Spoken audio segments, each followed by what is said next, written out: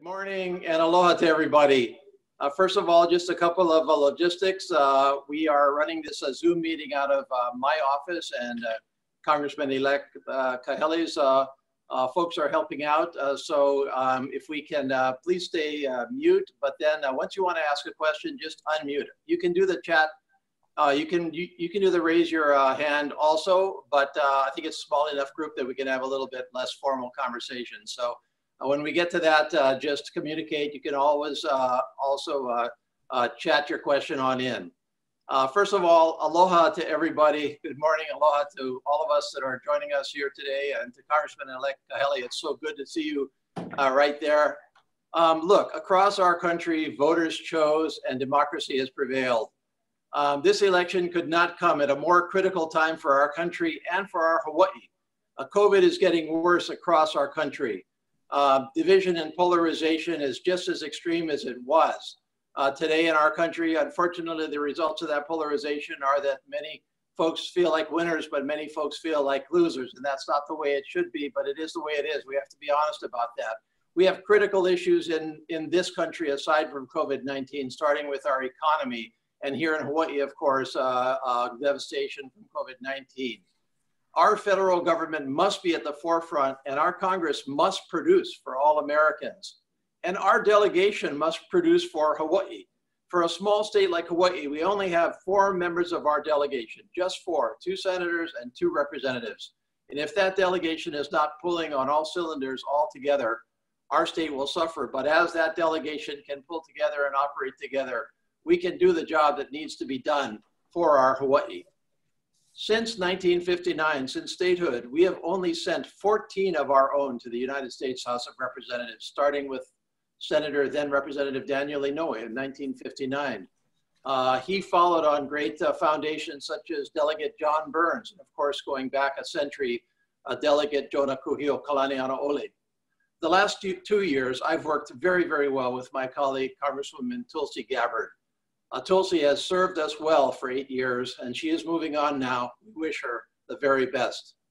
But today, I'm really proud to introduce Hawaii's U.S. House delegation for the 117th Congress. My new teammate, Congressman-elect Kai Kahele, leaves tonight on his own journey to representing Hawaii on Capitol Hill, and he follows in the footsteps of all of those that come before him. He is as well prepared as any of us have ever been to go to Capitol Hill, and I expect really great things of him for all of us. Kai and I share much of our own history and heritage. We're both very, very proud Hilo boys, that's a B-O-Y-Z, and we know what FBI really stands for. We have a shared upbringing which gives us, I think, the same appreciation for special people and places of Hawaii, and I think we have shared values that we grew up with and carry with us. Of course, for any delegation, for any team, that's a great foundation to build on: shared values, shared visions, shared backgrounds. And my full commitment is to get him up and running and to support his development and our partnership in every way I possibly can. I'm eagerly looking forward to serving with Kai, along with Senators Schatz and Hirono. It's a very, very solid team for Hawaii, and it's a team that we can really find our ways that we don't even, I think, expect today. To work together for the betterment not only of our country, but especially for Hawaii. And so for me, it's just a really great honor and privilege to turn this conference over now to the person at the center of it from my perspective, and that is my longtime friend. We've known each other for 20 years now, and now my colleague to be, and very shortly my colleague, Congressman-elect Kai Kahele. Kai, take it away. All right. Well, thank you so much, Congressman Case. You know, you said many things in your opening statement, and I think the one that resonated with me the most was the word team and the word teammate. And I just think back to my early 20s when I was a member of the University of Hawaii men's volleyball team that just, you know, led and captivated Hawaii and went to the national championship. And I was never a starter on that team. Because there were a lot of other guys that were much, much better volleyball players than I was. But I knew what my role was in the team, and I did everything I could possibly do to make that team better and to strengthen that team and to position it to be in the best position for success. And so that is exactly what I'm looking to do with yourself and with the other members of our delegation, our United States senators. And we need the best team in Washington, D.C. right now to help Hawaii and help navigate Hawaii through the economic and health crisis that the coronavirus has laid bare here in Hawaii.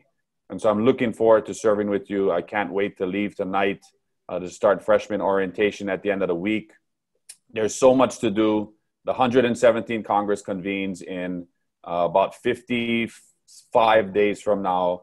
And between standing up offices in DC and Hawaii and hiring staff to staff those offices and build my team, to make sure I'm on committees that can help complement the committees that you're on and that our other U.S. senators are on, and do everything I can to help be that teammate for Hawaii. I want to thank the voters of Hawaii who participated in a historic election, and those that stood in long lines late night on election night to make sure their voice and their vote was cast and was heard. I want to mahalo them for record voter turnout. I want to mahalo the people of Hawaii and the 2nd Congressional District for selecting me to represent and be their voice in the United States Congress. This is not a path I ever thought I would be on at this stage in my life. I'm 46 years old, and I thought I would be flying for Hawaiian Airlines for the rest of my career, raising my young family, living in Hilo, and teaching young Air Force pilots how to fly. But 5 years ago, that's not what life had in store for me. And just, that opportunity, unfortunately, after my dad's passing, that Governor Ige gave me to serve in the state Senate for the last 4 years, that helped propel me and prepare me to go to Washington and to represent Hawaii in Congress, I'm deeply grateful for. I'm also, grateful that I get the opportunity to walk in the footsteps of people like Senator Dana Kaka, only the first and only Native Hawaiian since statehood to ever walk the halls of Congress. He was a mentor to mine, and I can't wait to help be a voice for Native Hawaiians on the national stage. And finally, being somebody who has grown up their entire life, like Congressman Case said, a Hilo boy on the Big Island, I can't wait to bring my unique perspective of being a neighbor island resident to the delegation and to be that voice for the neighbor island communities that have suffered greatly because of COVID-19 and the coronavirus. So again, I'm excited to be here. Thank you so much, Congressman Case, for putting this together. I've said it on many different podcasts the last few days. Hawaii is going to be pleasantly surprised by the dynamic team that is going to represent Hawaii in the United States House of Representatives. And Congressman Case and I are going to work very closely together. We already have been, and I'm looking forward to serving with him and delivering for Hawaii. Thank you so much, Congressman-elect Kahele. I guess I can call you Kai in public, and you can call me Ed. Absolutely. We can need to stand by ceremony at least here while we're home. You'll have to figure that out for yourself when you get to DC. Okay. With that, rather than us talk anymore, we would love to hear whatever questions folks on the line have. And if you, I think our logistics folks will recognize you, and go ahead.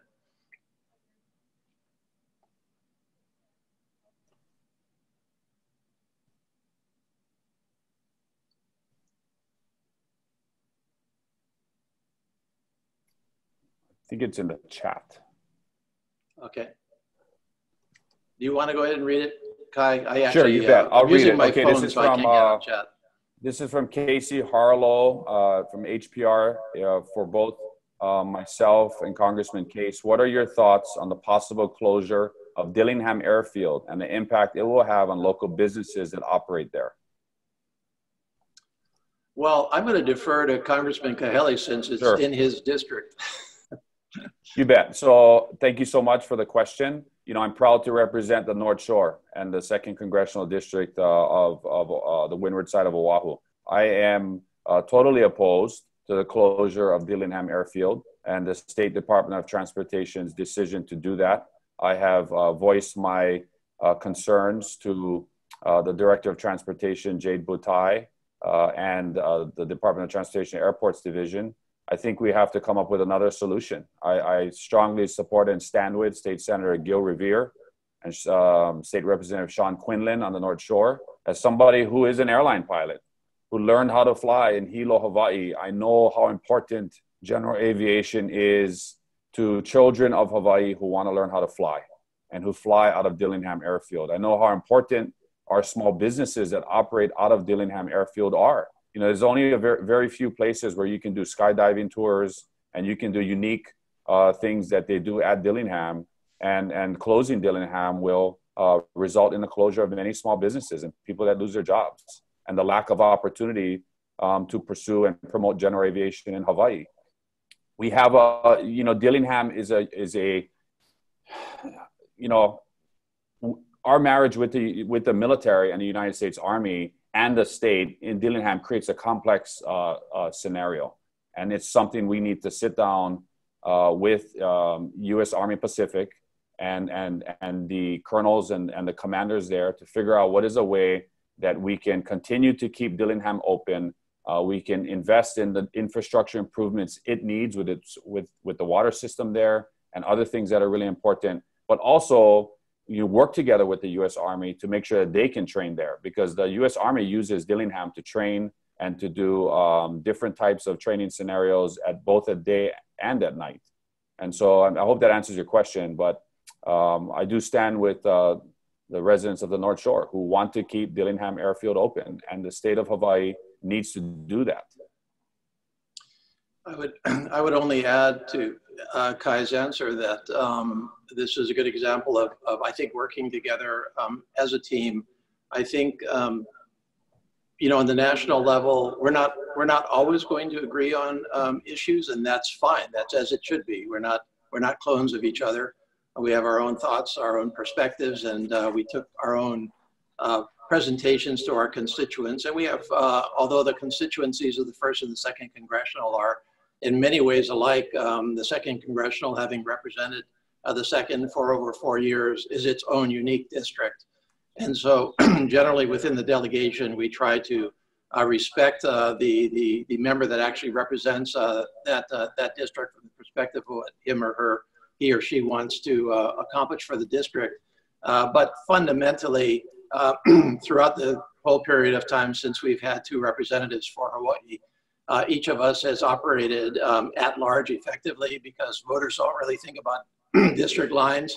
And the key there to make that work is that there be constant and ongoing communication between the 2 members of the delegation to make sure that we're on the same page, and where we're not on the same page to try to work it out as well as we can. I think we've been very blessed with our congressional delegations over time, that the front has been quite a united one when it comes to key issues throughout Hawaii itself. Just to piggyback on that, so the state of Hawaii Department of Transportation leases Dillingham from the United States Army. So, like Congressman Case said, bringing the different parties together and figuring out how we can have a path forward for Dillingham is very, very important. One of the committees I hope to serve on is Armed Services, just like Congresswoman Gabbard is currently serving on that committee. And that's a unique committee that can have an influential voice when working with the military leadership here, in particular at U.S. Army Pacific and USARPAC. Okay. Annalisa? Yeah, Annalisa has a question. All right. Hi, guys. Thank you so much. Can you hear me okay? Yeah. All right. So this is for you, actually it could be for both of you, but primarily for you, Congressman-elect Kahele. So you ran on the platform of really putting Native Hawaiian and Indigenous rights on the forefront, and wanted to get, I guess, more details on how you plan on improving our system when it comes to administering the Hawaiian Homes Commission Act. And, because as we know, the department has been slow in getting a lot of those concerns addressed. They have been, and I at different times have been critical of the Department of Hawaiian Homelands and the leadership there. But I am also somebody who wants to help make things better. And it is just unacceptable when we have, 40 to 45,000 people on a list or on multiple lists, and they just have not been able to get a lease, a home, a parcel for farming. There's so many different things that DHHL can do to increase the economic prosperity of Native Hawaiians across this state. And they're struggling at doing it, and so the state's trust responsibilities through being accepted into, statehood and the Constitution that we have, the Hawaii State Constitution, transfers the execution of the Hawaiian Homes Commission Act and the management of the entire program to the state of Hawaii. And for years, that has been severely underfunded, which is one of the reasons why they haven't been able to develop as much housing as they would have liked to do. But I think there is a unique role that the Department of Interior has in working together with the Department of Hawaiian Homelands. We've, at different times when I have been in the legislature, I've looked at possible amendments to the Hawaiian Homes Commission Act. Obviously, it would have to be taken up by the United States Congress, but the state legislature has passed several pieces of legislation that is awaiting possible introduction by a member of Congress to address those things. At the end of the day, we just need to try and come together and do whatever we can to do what Congressman Case mentioned Prince Kahile's name in his opening statement. The Hawaiian Homes Commission Act, he was able to get that through the Congress 100 years ago in 1920. The fact we're sending a Native Hawaiian back to Congress 100 years after that is historic. But the fact that we still have 40,000 Native Hawaiians that are still on a list, that are dying on a list, that we haven't been able to use the trust assets to its maximum ability means that there's something wrong and we need to fix it. And so I'm looking forward to working with Chair Ayla and DHHL, the Department of Interior, to figure out what are the things that we can do at the federal level to help DHHL in their core mission, which is what Prince Kahile always envisioned and said, Aina ho'opulapula, put people on the land and let them farm, let them raise their families, let them ranch, let them start small businesses. That's what we need to do. We need to empower Native Hawaiians across this state. And I hope to be able to voice as a Native Hawaiian in Congress to do that. I agree with everything Kai just said. We have between us, of course, the first and the second largest constituencies of Native Hawaiians of any congressional district in the entire country for obvious purposes. But let's recognize that we both are responsible for representing the significant number of the Native Hawaiians that are anywhere in our country or our world today. And it is our responsibility to represent them in Congress. That's always been the unique responsibility of the members of Congress from Hawaii. And I take that responsibility very seriously.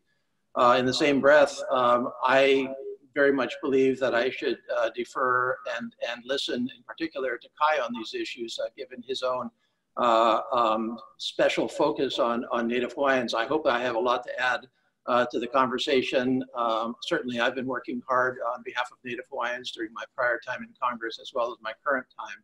And top of mind is the century mark of the Hawaiian Homes Commission Act. And as he said at the outset, it's unacceptable where it is today, and for that matter, where it's been for decades now. I once heard a beneficiary say something that struck me and it stayed with me. She said that Prince Kahile's Hawaiian Homes Commission Act was beautifully conceived and wrongfully implemented. And I think that's exactly right. The state of Hawaii does have the primary responsibility, but as Kai pointed out, this is a federal law, and the federal government has every right to oversee the implementation of a federal law.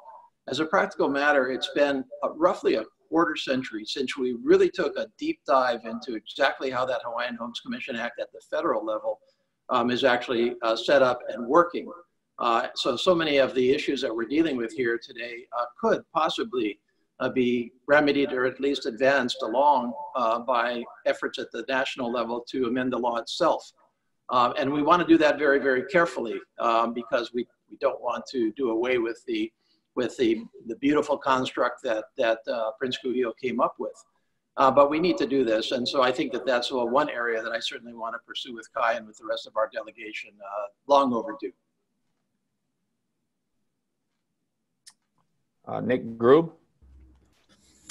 Hey, gentlemen. I wanted to ask each of you this question, but probably starting with Congressman Case on what the prospects are for getting a new COVID relief deal done before the end of the year and what we might expect that to look like. And then, of course, what each of you would like to see in a deal and, you know, whether or not it would be better to actually put one together after Joe Biden is in the White House. Thanks, Nick. Well, I don't think it's an either or situation. I think, first of all, let's realize that Donald Trump will be president until January. The Senate will remain as it is until January. The U.S. House will remain as it is until January. So we're talking about 7 weeks until anything actually changes. So the question is, have folks that have not supported a COVID-19 emergency assistance package going to change their minds and negotiate an acceptable deal between now and the end of the year? I think the prospects are I don't want to rule it out. I guess I'm not going to say I'm optimistic about it because I thought one should have been enacted a long, long time ago. And I felt that the compelling needs out there in the rest of the country would lead us of all stripes in Washington, D.C. to reach an actual compromise. It seems to have been the case that many people determined that that was best done after the election, or at least they wanted to get through the election before facing it. But now we're coming up on the end of the year. The needs have only worsened throughout the country. And so I think it's a distinct possibility we could pull something off, although it's still the same overall political environment. And so it would have to be, at the end of the day, a compromise package, less than what I think we should do. But to your point about where the focus needs to be across the board, clearly the 4 pillars of the CARES Act to start with, assistance to our businesses, especially our small businesses, assistance to our state and local governments in order to handle discretionary needs that may be different from state to state, certainly direct impact payments, again, to our needy families throughout the country. Our unemployment coffers are running dry in many states. And then I would add a 5th, and that is the healthcare system itself, with the desperate needs still, with the health care facilities are running close to capacity in many places. They need that help. So those are the 5 areas that I think we need to supplement our earlier assistance right away. And then if we need to come back in a Biden presidency and a new House and possibly a different Senate, well, it will be a different Senate. It's just whether it's going to be Republican or Democratic controlled, then we need to do that too. I don't think that we're going to get out of COVID-19 with just one more emergency assistance package. I think it's going to take more for us to get all the way through this incredible crisis.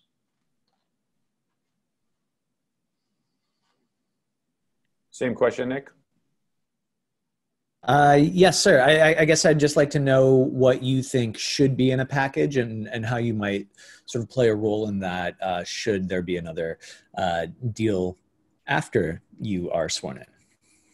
I think Congressman Case, you know, he hit the pillars that I would have reiterated as well. So those are all critical pieces of what a immediate bill or additional HEROES Act, CARES Act bill should do. I think one thing to note in one of the pillars that he mentioned, which is support to state and county governments, is the fact that if we have another package, that we make sure that county governments and local municipalities get the direct funding that they need, which is not what happened the last time, right? The state of Hawaii got a big chunk of money, city and county of Honolulu got a big chunk of money, and the county of Maui got a little bit of money for transportation, but Kauai and Hawaii Island, and largely Maui, had to rely on Governor Ige to appropriate a certain allocation to those counties. And so I would like to make sure that we get direct money from the federal government to the other counties, and the other counties are not left at the table or having to negotiate with the governor on how much they get. And I think that is really important and is critical in a new bill. Excellent, thanks.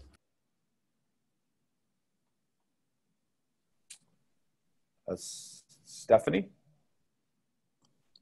Hi, can you hear me? Yes. Okay, I'm with the Tribune Herald in Hilo.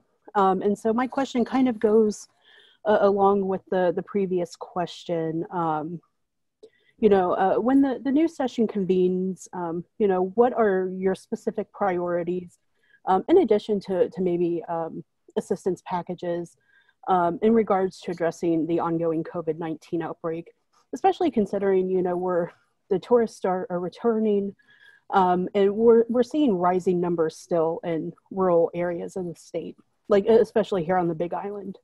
So what are your specific priorities once the session convenes? Well, Go ahead, Kai. so the session will convene on the 4th of January, 2021. That's the first work day of the new year. And the president will not be inaugurated until the 20th of January. So between now and then, like the previous question, I'm not sure if a HEROES Act will be passed by the 116th Congress. Even if it is, like Congressman Case said, there most certainly will need to be an infrastructure package for all of our states, and it's our job to make sure Hawaii gets as much money in that infrastructure package as we can. At the same time, I'm looking forward to a Biden administration that starts at the top, that has a consistent voice for the country in how to deal with the coronavirus, and a CDC and a Department of Health that can provide clear guidance to the states and what we need to do to make sure that the health and safety and welfare of the people of Hawaii and our country are first and foremost. It's obvious that hasn't happened, and we have a surge in coronavirus cases happening all across our country. Even here in Hawaii, our numbers are back to over 100 a day, probably because of Halloween and the elections. And so until we have a tested and fully approved, FDA approved vaccine that can be distributed, it's going to be a lot of hard times ahead for us. And things like a national mask mandate, more protective measures that we can do for our communities, and that equipment that we can provide is going to be absolutely essential to minimize COVID-19. I don't think it's ever going to completely go away until we can successfully distribute a vaccine that we can distribute. Yeah, and I completely agree with Kai's answer there. Two comments here. First of all, like many other issues, COVID-19 doesn't care about congressional district lines. And our responsibility together is to represent the entire state, to help the entire state. So if I can help Hawaii Island in any way, I'm sure that Kai would view it as helping Oahu as well. This just is not the kind of subject that you stand on arbitrary boundaries that are not applicable. And that's actually true of most issues that you deal with in Hawaii. There are some specific issues that are district issues, but very infrequently. And so that's the value of the teamwork. From my perspective, I keep on going back to it. If people say, what are your priorities other than COVID-19? And I keep on saying, COVID-19 is my priority. It has to be. We are seeing a record level of infection across the country now, a severe third spike. We are not immune to that here in Hawaii. We thought we were, in the middle of the summer, when unfortunately we slacked off while the rest of the country was having that second spike. We can't make that mistake again. And so it's really critical that we all work on COVID-19. For me, my priority after that, though, is the Appropriations Committee and being able to again serve on that committee into the 117th Congress and to help not only our country with the funding that it needs to get through COVID-19 and many other needs, but Hawaii specifically. So that is always going to be my priority as long as I'm on that committee and even after. Stephanie, just to follow up on that, and just like Congressman Case said, that follow-up stimulus bill to get us through this economic recession is going to be critical. It's one of the reasons why I'm one of my top committees that I'd like to serve on is the Transportation Infrastructure Committee. So I can carry the weight for both the 1st and 2nd Congressional District on that committee. With Congressman Case on appropriations, I think that's a fantastic combination for Hawaii in the House.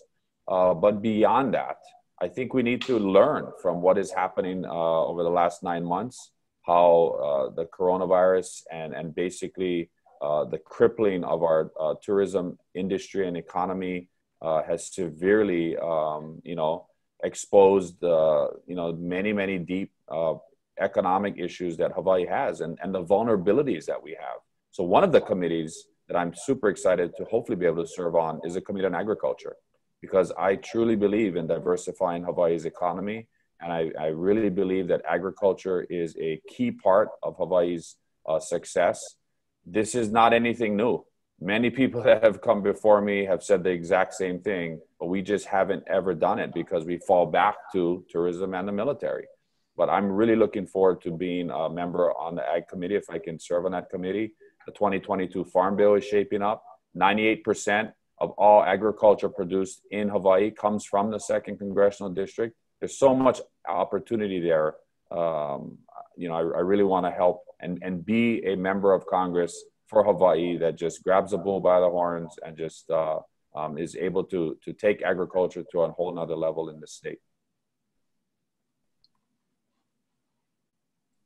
Thank you, guys. Annalee? Yes, I just wanted to ask another, if no other people wanted a chance first.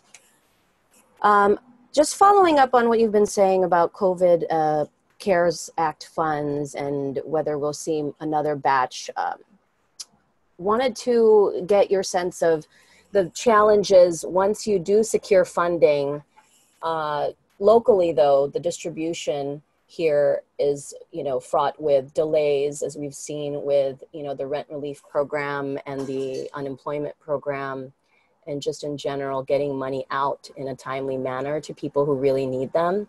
Is there a way that, how do you plan on working with, I guess, the local governments here to ensure that that money is spent quickly once it's secured? Well, much of the last 8 months for me has been exactly that, working with the state and local governments, but that's been primarily focused on getting the money from the federal government to the state and local governments and other programs, by the way. We think that we have now gotten about $10.2, $10.3 billion of CARES Act funding to and throughout Hawaii through about 76, 77 federal programs. And so that certainly has been a major undertaking. It is correct. I think that in many cases, the state and local governments sometimes had trouble getting all of that 10.2 billion. They didn't get all of that 10.2 billion, by the way. They got 1.25 billion out of the 10.2 billion. So 10.2 billion went out there pretty straightforward. And we're really dealing with the monies that went to the state and to the city and county of Honolulu, where there were, I think, legitimate concerns at the beginning about where that money actually should go.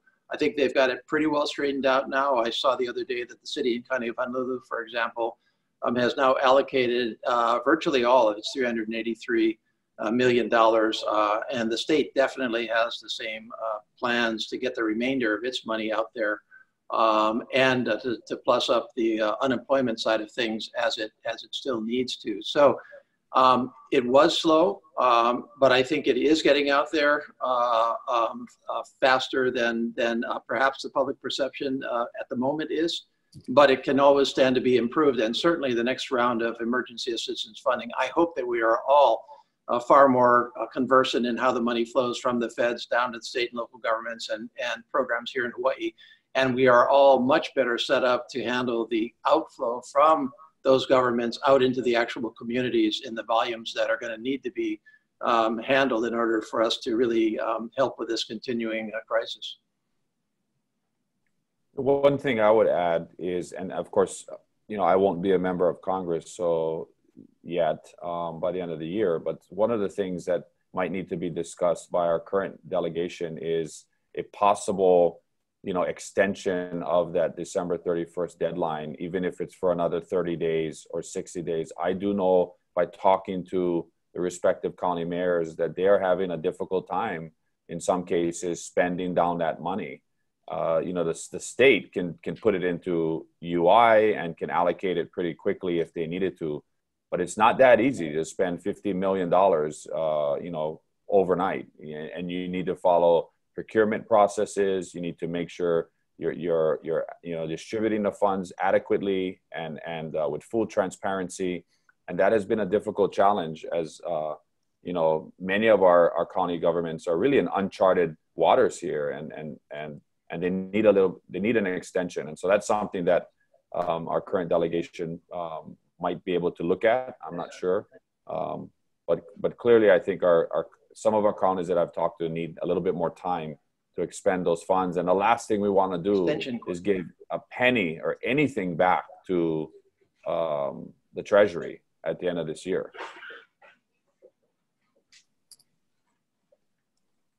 I'm sorry, in brief answer to Kai, the bills that are actually before the Congress right now all would include an extension of that deadline at the end of the year. And I think that's what a lot of folks are hoping comes in.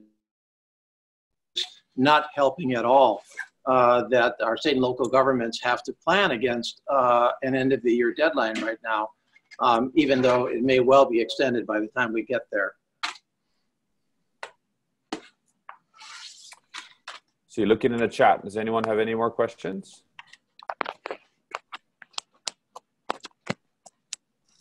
Oh, let's see. I have another question. Okay, Casey Harlow at HPR. Hi, yes. I guess, will you guys both support Speaker Pelosi to continue as House Speaker? I'll take that. I do support Nancy Pelosi continuing as a Speaker. This is going to be a very, very difficult time for our Congress, the transition to a new president, to a Biden presidency, a lot of uncertainty within Congress itself. And I think she's the right person to continue in that job. It's a tough job to kind of learn on the job. And I think that she is the right person to take us through the next 2 years. Having said that, I think we all have lessons to learn from the election. I think especially, as I referred to earlier on, many of our fellow citizens across the country choose Donald Trump to continue as president. Here in Hawaii, we have to recognize that 1 in 3 voters decided that Donald Trump was the better choice over Joe Biden. And I think for me, that takes some honest soul searching within my own party in Congress, within my own Democratic caucus, about are we doing everything that we need to do to lead the country, not just a party, not just part of a party. That is our responsibility in the U.S. House. We are in the majority, but the majority doesn't mean you get to do just whatever you want, whenever you want. You need to nonetheless try to reach out and include all Americans in your caucus and in your thinking.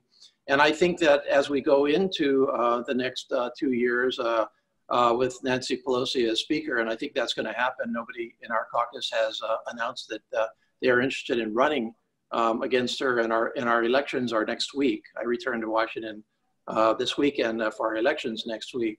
I think that every leader in our caucus, including Nancy Pelosi, needs to join into the honest assessment of where we are, what we just heard from the country, all of the country, and to try to adopt all of that into the work of the U.S. House, including my Democratic caucus.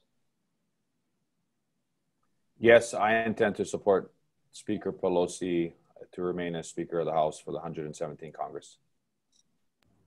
Thank you. All right. Anyone else? Is that it, Kai?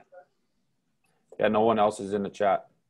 Okay, well, again, thank you to everybody for joining us. By the way, I should have said earlier, this is absolutely not the first joint appearance that Congressman-elect Kahele and I plan on. We've already talked about doing something like this quite frequently.